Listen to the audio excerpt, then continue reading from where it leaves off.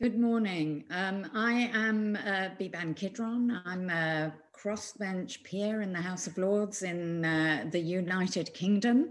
And I'm also founder of an NGO called Five Rights Foundation. And we work at the intersection between childhood and technology. And I just want to say before we get our session going, what an incredible privilege it was to sort of be listening in to Katina there, demanding a better world, a better digital world for all of us, and her absolute optimism that it's about to come down the pike. And I have to say, I'm not one of her students, but I definitely would like to join her movement. So during this session, we're going to ask you to use the Q&A board to ask questions. And I will, towards the end of the session, try and put your questions to our panel. Shortly, I'm going to introduce my colleague who will talk about our work with IEEE, which is to develop an age-appropriate framework for published terms. Now, we at Five Rights are very excited about it, and we believe that when it comes into the public domain, it may well be a game changer, because in considering how to look at published terms, you actually end up thinking about what the published terms offer. We really do celebrate the role of collaboration in this arena. And we have had contributions from engineers, from academics, from business, from actually policymakers, even regulators, and actually the enforcement community across the world as we have developed our age-appropriate published terms. And I think that this conference, sort of embodies what we have been living for the last year or 18 months in pulling together technology and the needs of society and considering what public interest is in this space. So I believe that there are sessions on racial justice, on environmental justice, some on the role of education, but this session focuses specifically on the rights of children and young people. And maybe we should call it intergenerational justice, just to be mirroring your language. But it's really important that in the conversation that we have, that young people are not seen as passive recipients of technology and or technology education, but as full citizens in their own right. And we find that they're forgotten in some of the biggest conversations about technology, and they are marginalized for their age. Children are 1 in 3 of the world online population. And if we design a world that is only suitable for adults, then actually 1 in 3 of the online population are simply unseen and unheard. And getting age-appropriate published terms is part of this story. So let me go straight away to our first speaker. I'm very proud to introduce my colleague, my friend, Dr. Rys Farthing. She is the Director of Projects here at Five Rights Foundation. She came to us from an academic background of co-developing policy with marginalized young people and trying to help them realize their economic, cultural, and social rights. And she is going to set out the background to the issue and a glimpse of the work that we've done so far. Rys. Well, firstly, thank you very much for that introduction. It's really fantastic to be here, and just to hear the enthusiasm around this project is incredible. I've been tasked as the sort of background information panelist, and I'm taking that brief seriously. I'm going to start at the beginning, if I can, by highlighting that, as Beeban mentioned, the size and scale of young people's digital lives is truly staggering. There's now over 1 billion children and young people online, and every single day another 170,000 go online for the first time. And as I'm sure we all saw this year, COVID has done nothing but absolutely amplify this. One US survey that happened over the summer found that now nearly half of American children were spending 6 or more hours a day looking at screens, up 500% from pre-COVID levels. Or in Ireland, around 70% of children increased use of their smartphones, they upped their use of social media, and 2/3 of them increased their use of gaming consoles all at the same time. Now, a lot of this was driven, as we all saw, by the move of education online, but also other aspects of young people's lives moved online too, like all their social life, their interaction with friends. So now we can clearly say that young people live on and offline seamlessly, and this is just their life. And for us as a society, this creates some new obligations for us. Just as we want our young people to flourish offline, we must want them to flourish in the digital world as well. And we really need to protect and promote their rights in this digital world to achieve this. Now, we are seeing moves in this direction. There have been legislative and regulatory responses worldwide to this, from online harms legislation, such as that being put forward in the UK or that enacted in Australia or Rwanda recently, to international actions, such as there's a general comment being drafted by the United Nations Committee on the Rights of the Child to enshrine children's rights in the digital world. But outside of regulations and law, which lawyers and politicians love, children's rights need to be realised absolutely everywhere, including in the design and delivery of products and services. Now, this must be everything from the way we design features on social media platforms to the algorithms we create that recommends them content, right through to the terms and conditions that we create for these services. And that's what we're talking about today, terms and conditions, T's and C's, or as we all know them, the fine print that you click I accept on at the start of using any service. More formally, we refer to these as published terms, which covers everything from terms of service documents, privacy notices, cookies policies, and countless others. Now, the reason we're talking about these terms is because they're important. They set out the rules of engagement between a product and a service user.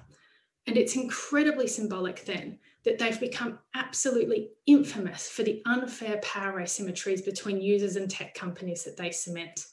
I've seen them described variously by academics and lawyers as the most pernicious violations of consumer expectations, and once even as sadistic, harsh words. But more specifically, they're criticised for being click-through, excessively long, deliberately drafted in a style that actively discourages reading, and for binding people to terms and conditions without any meaningful consent. And that's just for adult users. For young digital service users, the problem is even more acute. I'm going to talk us through 5 of the big problems we see for young users. Firstly, in terms of presentation, we've got a really big issue. Quite apart from the services that are clearly aimed at young people, most children spend their time on mainstream services. Now, terms and conditions are not presented in age-appropriate formats on these mainstream services at all, nor indeed even in the services for children. Everything from legal jargon to simply relying on plain text, where the whole rest of a service or website is designed to within an inch of its life to absolutely maximise user engagement. Terms and conditions are presented in plain black and white font, making it all too easy to click through without reading. Secondly, we've also got a really big problem in terms of offering fair terms. Terms quite often fail to meet basic consumer law obligations, especially around informed consent and parental consent for young people. Thirdly, terms just really often, they just obscure the fact that the service in and of itself is not age inappropriate, and the terms and conditions somehow become used as a tool that justifies its inappropriateness. For example, we've seen terms and conditions that have asked young people to click I agree to fundamentally inappropriate things like consenting to having your data collected and sold for marketing purposes, or consenting to turning on your location sharing services on social media that, we know it does things like it broadcasts their location to adult strangers. Fundamentally, you just cannot click I agree to having your rights violated nor having laws broken. Fourthly, terms often make this really weird and inappropriate trade-off between young people's rights and commercial and business incentives. By choice, terms and conditions are created to create the best relationship for a product or service and its consumer interests, before the needs and best interests of their young users. For example, in-game purchases link seamlessly to default payment settings on operating systems. Business models are driven by profit and sales maximization, but that does not mean that they should run roughshod over what's in our best interest for children. And lastly, terms and conditions have this kind of, this inclination towards inappropriately responsibilizing young people and parents. By this, what I mean is that terms and conditions create these wildly inappropriate responsibilities for safety and data privacy for parents and young users. Think, we default to this low safety mode unless you, the user, or your parents switch all of these features off. I mean, why are we thinking that young people and their parents are best placed to do this? It's like a baby seat manufacturer saying, it's up to you, toddler, and your mum to calculate if this seat has the right features to avoid terminal velocity in a car crash. These responsibilities must actually instead rest with the service and the product providers first, because they're the experts who built these products in the first place. So fundamentally, we've got this big problem that many terms are just wildly inappropriate for young people, and it's incredibly important. Getting terms right for young people is both a moral, legal, and business imperative. So as Katina talked earlier about, there's a huge moral imperative for this. Young people's rights as codified in the Convention on the Rights of the Child, they actually apply to young people wherever they are and wherever they go, including online. And there can be absolutely catastrophic effects when these rights aren't realised. Think online harms, where terms and conditions allow young people to be recommended or even introduced to adult strangers, or offline harms, where we share their actual sort of geophysical location, or we allow dangerous misinformation to spread. Terms and conditions need to be changed in ways that create the conditions to realise children's rights. Legally too, we're seeing regulators increasingly acknowledging the importance of terms for young people. For example, in the UK, we recently enacted a piece of sort of, incredible world-breaking legislation in the Age-Appropriate Design Code, where it spends a full paragraph making it a requirement for any information society service that's likely to be accessed by children, which is a very expansive target in itself, to present terms and conditions in ways that are clear and accessible. Or internationally, that general comment on children's rights in the digital environment, which I mentioned earlier, requires every state that's ratified it. Now, at this stage, I need to point out the UNCRC is the most ratified document around the world. So this has huge implications for states. States are now required to require businesses to establish and implement regulatory frameworks and terms of service that adhere to the highest standards of ethics, privacy, and safety. But fundamentally, it makes good business sense. We heard earlier about IBM making moves into sort of more ethical business models and businesses trying to adopt that. New startups investing in privacy-enhancing technology and services have never been in more demand. And the drive for sort of ethical business and ethically, trained staff is absolutely increasing. And this includes consumer demand for ethical digital services. So basically what we've got is there's a real problem with terms and conditions for young people, and there's a real drive, on the other hand, to find a solution. So that's the agenda that I was setting out as the sort of agenda setting panelist. But I'd like to just add that at Five Rights, we're also working on solutions. We're doing some research around this issue and working with children and young people too, which I believe Ephraim is going to talk to you a little bit about later. But we're also currently working with the IEEE to support a working group who are trying to develop a standard around published terms that will provide an absolute framework for service providers about how to actually create age-appropriate terms, addressing everything from how to actually present your terms to what your terms actually need to set out. So what are the conditions that your terms need to create? And I think Alpesh is going to speak to us later a little bit more about the capacity of a standard in this space. So I'm going to finish, if I can now, by extending an invitation to anyone who's so inclined to join the Standards Working Group and help us to really craft these solutions as well. Thank you so much, Rys, for that contribution. And indeed, I would like to invite anybody comments and questions and thoughts into the Q&A as we talk. And just to say that the work of the working group over the last months has really gone very, very carefully and fully through all the aspects of design in the that might be impacted by published terms. And we've actually had to be grateful for contributions to our work after this event. Let's turn to Ephraim Luwemba. He's currently based at the University of Nottingham's Horizon Centre for Doctoral Training. He's worked in the digital marketing industry, which I think gave him pause for thought. And he thought maybe the uses of personal data on the web were not quite. And he's recently been working with us at Five Rights to develop recommendations around published standards for children and young people.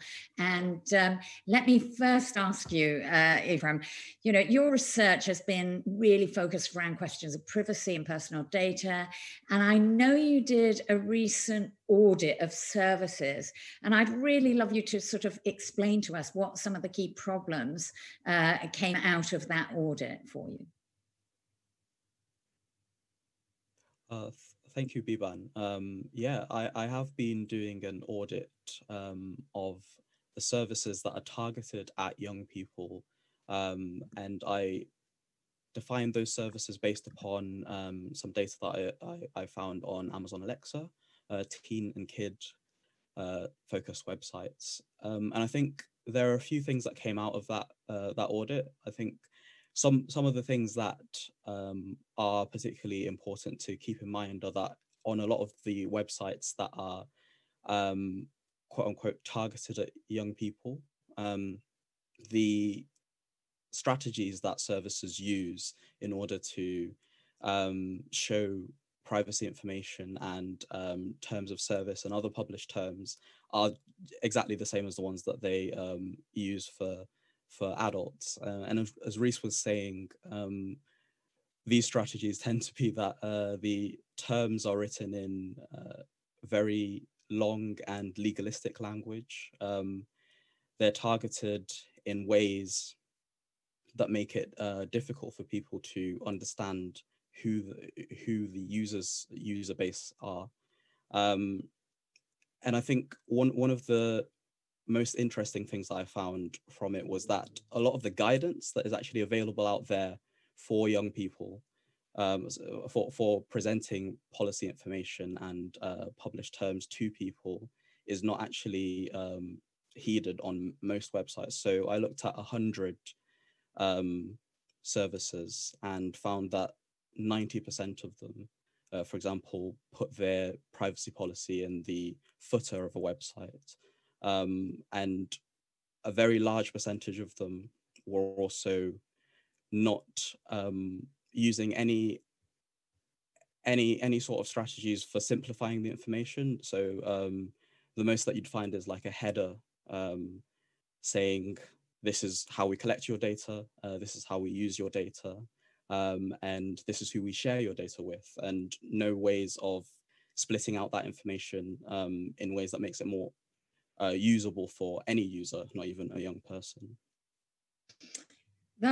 It's really fascinating that whenever we talk about young people and terms and with adults, they always say immediately they say, oh, but I have the same problem. I just wonder, you know, obviously, you know, from a Five Rights perspective, we think that children deserve a higher bar and we have a duty of care and so on. So I was also interested in and I wonder whether you felt that they had more creative solutions than adults. And I know you've actually got a little bit of a video for us, which I'm hoping that someone's going to play. And maybe after we play the video, you can actually explain some of the ideas that the young people had. But if I understand it rightly, you asked them to come up with a list of should and shouldn'ts to tell the conference audience. Yes, so we do have that video from some young people who we spoke to in a COVID secure youth club in the southeast of England, and we can share that with you and discuss after. We think that the shoulds that people should do for terms and conditions is make it presentable for everyone to agree. So for everyone to be able to know what they're agreeing to. Another is that they should put an audio button so they will read it out for you, so we won't have to read it ourselves. And also, if you're blind or you can't actually read it yourself, someone else will read it for you so you can hear it instead of reading it. Also, if there is a lot of information to consume, you can put it into different sections, and in the beginning of the terms and conditions, you can use like subtitles and put an index so that people can see exactly what they need to go through and address their worries. Another is get to the point. So bullet points, shorter sentences, shorter paragraphs, not masses and masses and masses of writing. Because no one wants to read that. Yeah. The next one is to not make it boring. Obviously, a lot of people will just get unengaged after a while if the terms and conditions are a bit boring, or if they use too much complicated language. It shouldn't just be an agree. There should be a disagree button just in case you don't agree with what they're doing. You don't agree on them collecting your data and tracking other apps you go to and other websites. And they shouldn't use jargon, which is basically tricking people into agreeing. So you have to show exactly what they're agreeing to. And don't make it too complicated. So use words that we would use on a day-to-day basis, and not like those big words that we wouldn't understand. I mean, that's absolutely brilliant, because in one fell swoop, they really focus in on a number of things that the working group, this very expert working group, have spent 18 months sort of identifying. And here you have two young girls sort of coming up with it in a moment. What else did you get out of speaking directly to these young people? Yeah, no, it was an excellent opportunity. I think some of the things that they mentioned there really point to a problem that that we have that's linked not only to the way that the terms and published terms are presented to people, but a level of a way that the practices are shown to be disproportionate to what you'd see in real life. One thing that we mentioned, that was mentioned by the young people in our workshop, was that there was a disproportionate level of they were disproportionately long, and the practices that were on display were also disproportionate to what people got from the services. One of the young people said that they would be inclined to read published terms, for example, if it was in a situation that was useful to their life, so consequential, like going to university, but not necessarily social media. And that goes to a deeper problem with the volume of the terms and conditions that they see. And I think another thing, and I think this was one of the most important points to me personally, was that when the young people looked at some of the examples of published terms that we had, we had cookies notices that we showed them, and examples of privacy policies.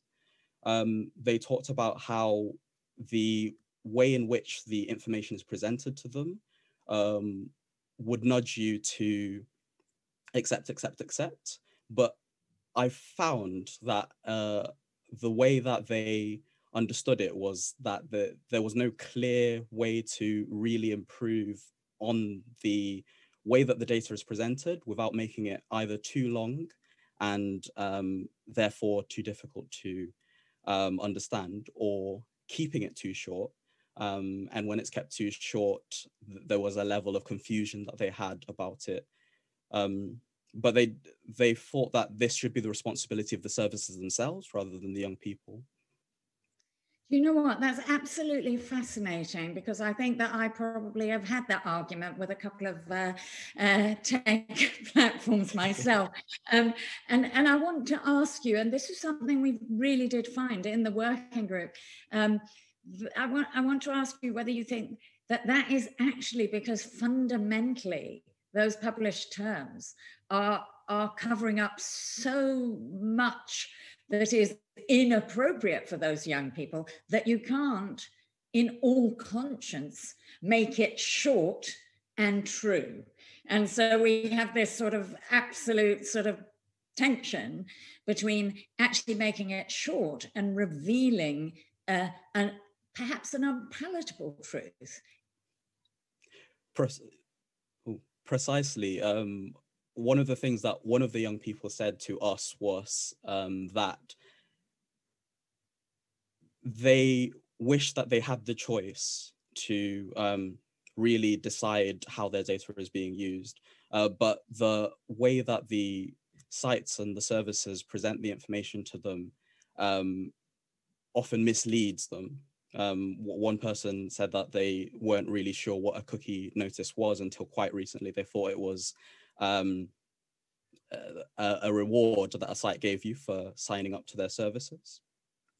And they use a lot of really confusing language that the young people don't understand. But one of the young people pointed out that perhaps that's because they don't really want you to know what they do with your data. Perhaps that's because if you did know, everybody would say no.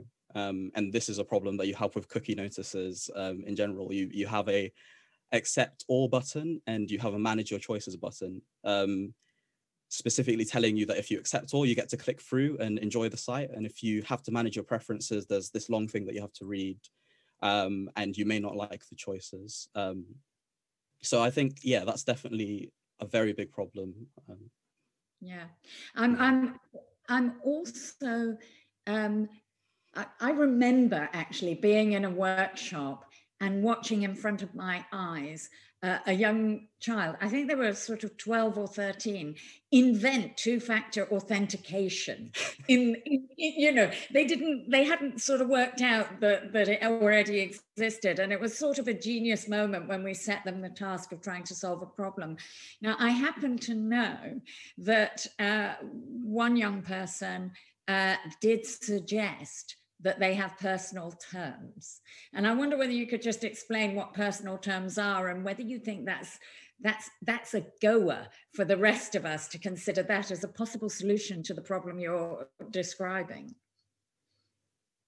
Sure. Yeah, this was something that was actually brought up by a few young people I know that Five Rights have spoken to before. And I think on a broader perspective, personal terms have been tried before in a realm of ways.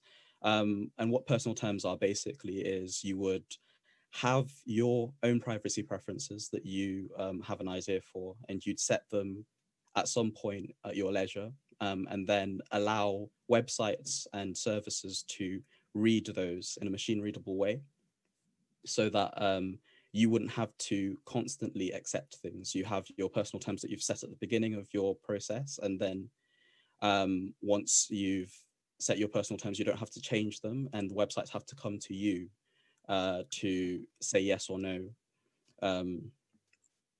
to the terms that you've set. And I think young people thought this was a good idea, both in our own research, but also in other research that I've read before. Great. So I want to actually just finish by making an observation and asking you if you have had a similar experience. In that short clip that you showed us, there was an incredible generosity from one of the young girls about accessibility and this idea that we should look after people who perhaps aren't coming to this technology with all available routes, all available personal tools, et cetera, and I've noticed this before. I've noticed young people saying, "Why don't we have accessibility tools on, and then we switch them off for the more, you know, for more able bodied folk, etc. I just wonder whether that's something that is a theme in your work, whether young people are very sort of specifically concerned about that, because it wasn't something that came up in the same depth, granular depth in the working group. I must admit. Yes, as you saw, some of the young people mentioned that it would be useful to have something like subtitles on your personal terms kind of by default. And another thing that I thought was very pertinent as it relates to accessibility was that they also thought that personal terms should be read aloud as a default as well. And that you should have the opportunity to switch that off, but it should be as accessible as possible on the first port of call, as a first port of call. Fantastic. Well, thank you so much for that. And I'm sure people will ask you questions, and I do encourage people to put their questions in the Q&A for a little bit later.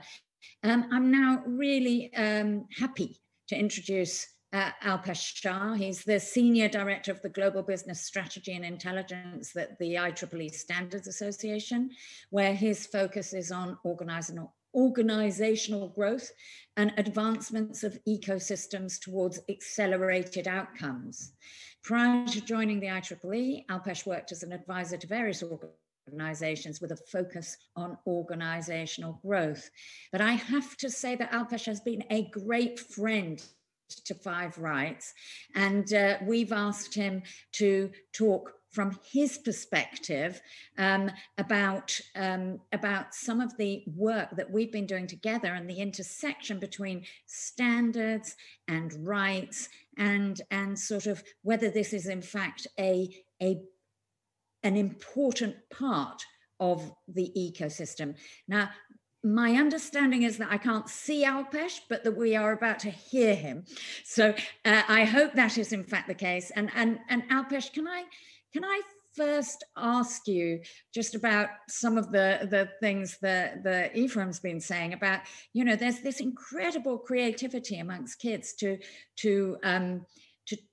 find solutions. And I just wonder from your perspective, you know, who you think the stakeholders are in solutions, and where you think standards fit into that stakeholder mapping.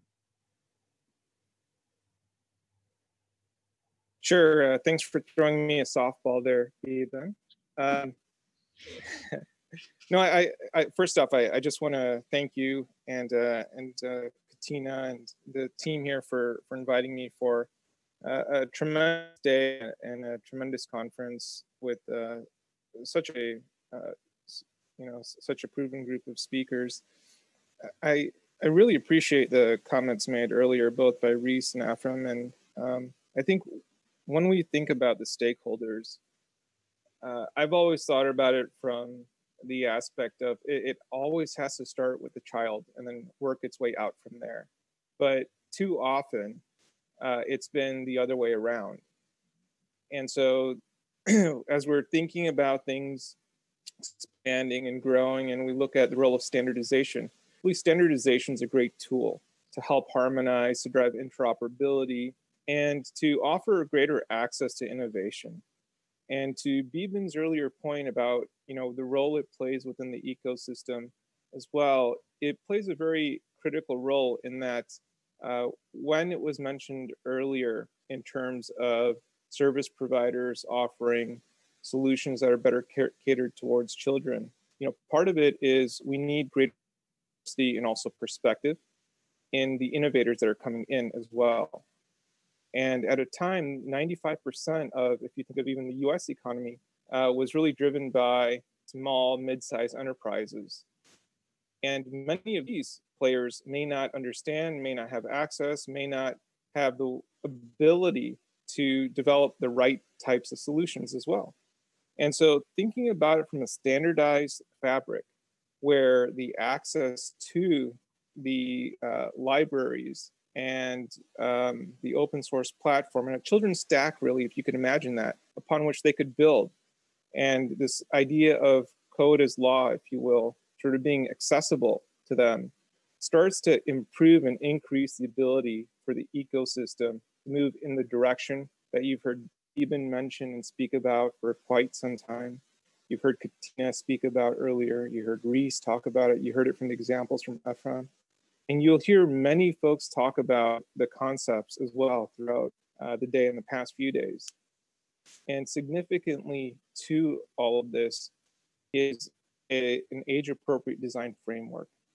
This is something that Beeban and Rys and Ephraim and a number of folks have started to really come together, and the Five Rights Foundation really helped drive this idea of, imagine if you could really lay out a common approach where that these ideas of the terms and conditions, these ideas of parental rights, where these ideas that are really even reflected through these 16 elements of the ICO are accessible, are addressable, are achievable in a mechanism where others can deploy it in not only in a manner where they do it right, but in a manner that's also cost effective, right? That's the additional benefit of standardization here. And when we think about it from the ecosystem perspective, how do we make the ecosystem better, rich, ground more fertile? Standards also give the opportunity for us to think about certification. And imagine those age-appropriate design terms and conditions for every one of those service providers and every one of those companies that have stepped up to the plate and made those T&Cs more accessible, living in a registry. So now you've made it easier for school systems to go there and identify what are the right software, what are the right solutions. And imagine for parents and the PTAs around the world, having a clear ability to understand where is the data compromising our students and their futures.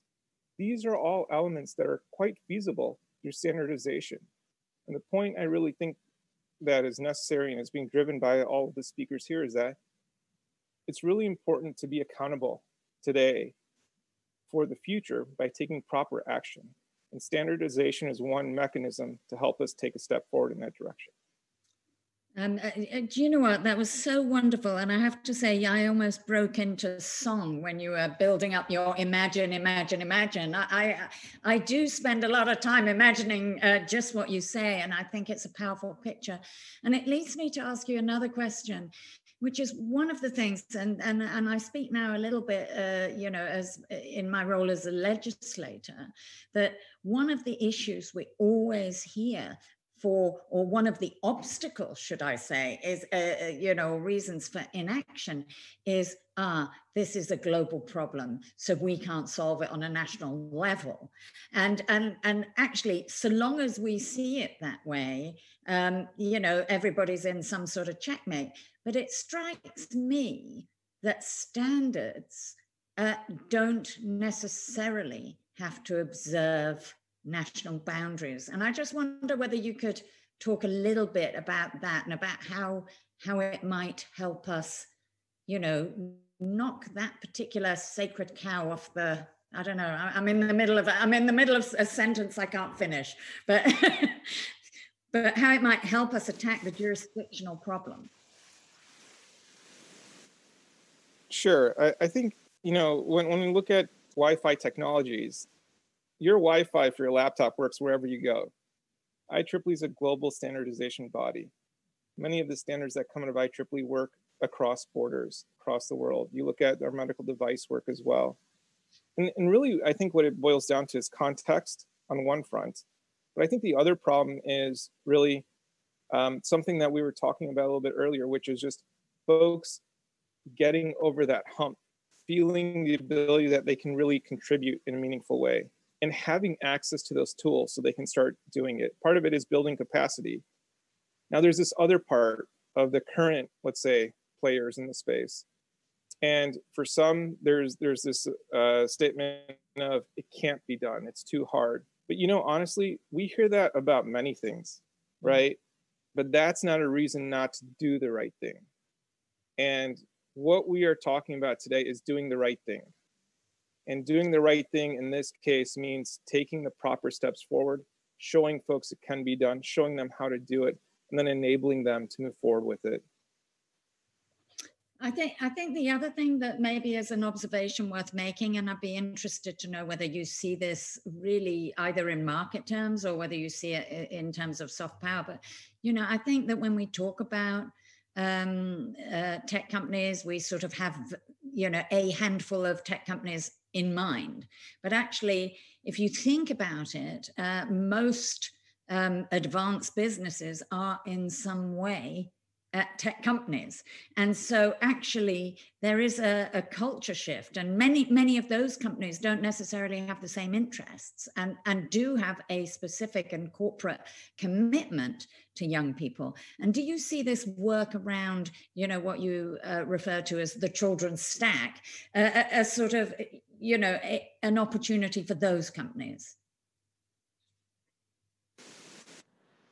I do. I see it as a great opportunity for the established businesses. I see it as a great opportunity for those that are starting their businesses now. And I see it a great opportunity for those coming in. You know, you asked me at the very beginning, Beeban, about this idea of who are we really designing it for, and who are the key stakeholders, and where are we right now? And really, you've already started, Five Rights has already started taking the necessary step, right? You've already started working with children, getting their input into here. I think of even the terms and conditions problem statement, and there's really no reason why we can even think about that becoming some sort of CAPTCHA instead. You know, as you go in to think about what are the elements here that can be visualized in many ways as well. In the same vein, the established businesses may also be in a position where they may get disrupted through a lot of what needs to occur. And so, yes, I think either it's either they want to do it, or they'll be pressured to do it, or, you know, they opt to see others do it and then sort of access through it that way. Okay, I'm going to actually just sort of finish with one thing, which is actually one of the things that we keep on hearing children say is that they want consistency. And it struck me as you were speaking, is that's what you're offering. IEEE is offering kids the consistency they crave. Have you found other user groups who have that same desire?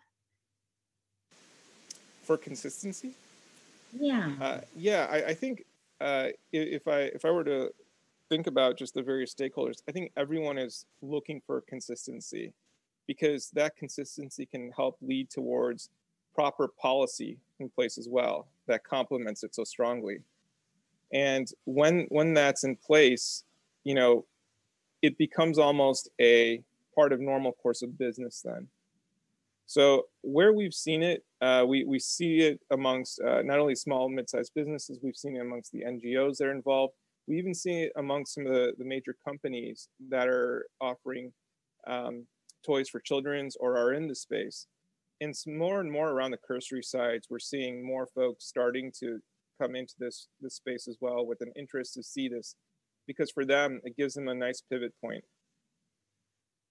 That's fantastic. Now, I may well come back to you because we have some questions from our audience, and please do keep them coming.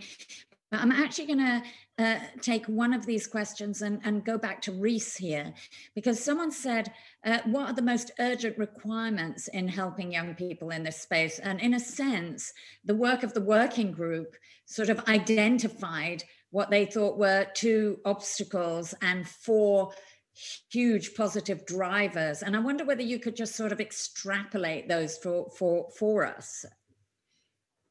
Yeah, sure, absolutely. Thank you, Beeban. I mean, it's an interesting question, because this is exactly what the working group that we've set up with the IEEE that we're working to support have been grappling with for quite a while now, trying to work out, actually, if you put it in a nutshell, what is it? And what is it that service providers can do to break down those barriers and go forward? And we've sort of created four categories of things that service providers need to do to make their terms and conditions age appropriate. Firstly, the big one that's the easy go-to, I think, which is about age appropriate presentation. So making sure that where you do have terms and conditions, young people can actually access them, you know, in multiple formats, in a language that they understand, in a way that appeals to them, so the information actually is accessible to them. The second sort of thing, that the driver that we thought they could come up with is the idea of, you don't have to reinvent the wheel every time. There is actually a legal concept of fair terms in consumer law, and it's actually quite developed. And actually, if service providers and product developers actually took a look at what were fair terms in the legal sense and applied those into their own terms and conditions, you'd immediately get this bump in, I guess, the interactions between young people and a service provider, an improvement in the rights and the realisation for young people. The third thing that the working group sort of centred around was this idea that, and again, you don't have to build everything from the start. We do have this huge canon of children's rights and children's rights law. And actually that has all sorts of principles in it that are applicable in a digital setting as well. So from things like best interest, which actually talks about what's the role of, or how is it that when you're looking at your business model and your business maxim, how do you balance what's right for your business and what's right for the child? And actually it points out that actually what children need and children's rights has to always be the paramount consideration when you're interacting with children. So if we can get terms and conditions to be compliant with children's rights, all of a sudden we start to reshape the offer that young people and children are able to access. And then the final sort of bucket in terms of the good things that service providers can do, it sounds really obvious, but it's just not done very often. It was as simple as recognising children. So there's this idea that actually a lot of service providers actually do provide services or products to huge volumes of young users, and quite often young users who have specific needs or specific issues. But because they don't necessarily claim to target them, they just pretend that they don't have young users, so their terms and conditions don't need to be fit for them. And so actually there was a kind of first and obvious step of just identify if children and young people are using your service, because most likely they are. And so those were the sort of 4 positive things. And then in terms of what the working group decided were the kind of, I guess, difficulties that services and products had to look at. Firstly, it was around challenging their own commercial interests. So looking at actually what's your business maxim, and do you have children and young people written through your corporate social values? And can you do that as a way to change the product or to change the service that you're offering to make it more age appropriate? And then the last one was the difficulty that very particular platform intermediary status can lead to, and trying to look at how services and products can actually not inappropriately hide behind their intermediary status to continue to offer services and products that aren't age appropriate. And so in those kind of 6 areas, we've had this whole working group operating for a year to develop actual lists of do's and don'ts. What are the tasks you need to do to get children's rights in terms and conditions, to make them offer fair terms, to make them age appropriate, to ensure that you don't harm their commercial interest? Looking at actually how do you do this and how do you get that right? And that's been the work of this working group for quite a while now. But we are approaching the draft of a standard. I think it's safe to say slowly we're approaching that. But I think it's going to be, when it's released, possibly quite a game changer. Because as Alpesh put out, this is one way to just, make it really easy to do the right thing, which is a type of capacity building in itself. We're going to really tool the sector and tool the industry up with a way to, here is how you can do it right. Thank you, Rys. That's absolutely fascinating. And you can tell exactly why it's taken us so long when you get that list of things up there, because they are not small issues. Now, we have another question here, which I might actually pose to Alpesh. And the way that it's been formed, it says, might we be able to use the response to terms and conditions for children as a reform, especially in the online gaming sector, for application to adults as best practice? And I'm going to invite you, Alpesh, to sort of think of that also more broadly, because I know you've been doing at IEEE a lot of work around ethics in general. And what about this idea, if we work out what's good for kids, does that tell us anything about what's good for adults? I love that question. That's been on my mind for quite some time, especially as we think about both this idea of the children's stack, which is something that we've been exploring for quite some time, and you know, as open source is also another mechanism to standardize within IEEE. I think it's an interesting idea, especially if you're considering that your platform is one that you're looking to license down the road to others. And in particular, some of the things, if I were to use the children's stack as an example, you know, many ideas of by design really need to be fully vetted and developed here, and then having the ability to sort of inverse what's happening now in terms of turning things off for a more adult-oriented approach versus, you know, the current approach of trying to just dumb things down, if you will, you know, may have more of a marketability in the future. I think it also depends on what segment you're looking to really focus on and what you're looking to offer. But at the end, I think what we are all finding is that the big no-no is trying to take an adult-oriented system and giving it to kids. You know, that's the big issue, I think. The others are ones where when we get into the gray, we really need to understand this, what is our true intent? What is our expectation? We do need to take, when I hear the by design, quite a bit for me, it's let's take a step back and just understand, what is our end goal? What are we trying to do for the betterment of what? And too often, I think that's something that we're forgetting when things are being designed, and we end up doing things because we can, as opposed to should we be doing it. And Beeban, this goes to your earlier point on, you know, there's been a considerable amount of work being driven by SSIT, members of the Global Initiative on Ethics of AI Systems, and others, where we start thinking about these ideas of nudging, for example. And as these technologies start to evolve and nudging plays a bigger and bigger role, how do you manage for that? And will an adult system better cater towards children in this way? Or will you take a children's-based approach and have it bubble up? I think these are things that require, you know, closer look at.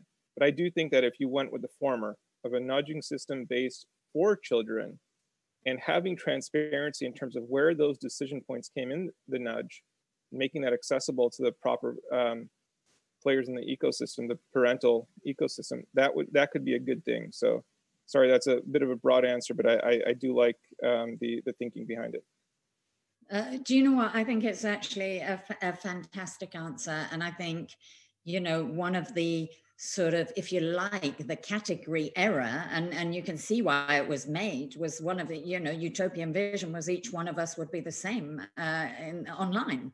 But unfortunately, or fortunately, we're not all the same. We have different needs, different requirements, and in the case of children, different rights. So it is a sort of a maturing of the sector to actually have to treat its users in different ways.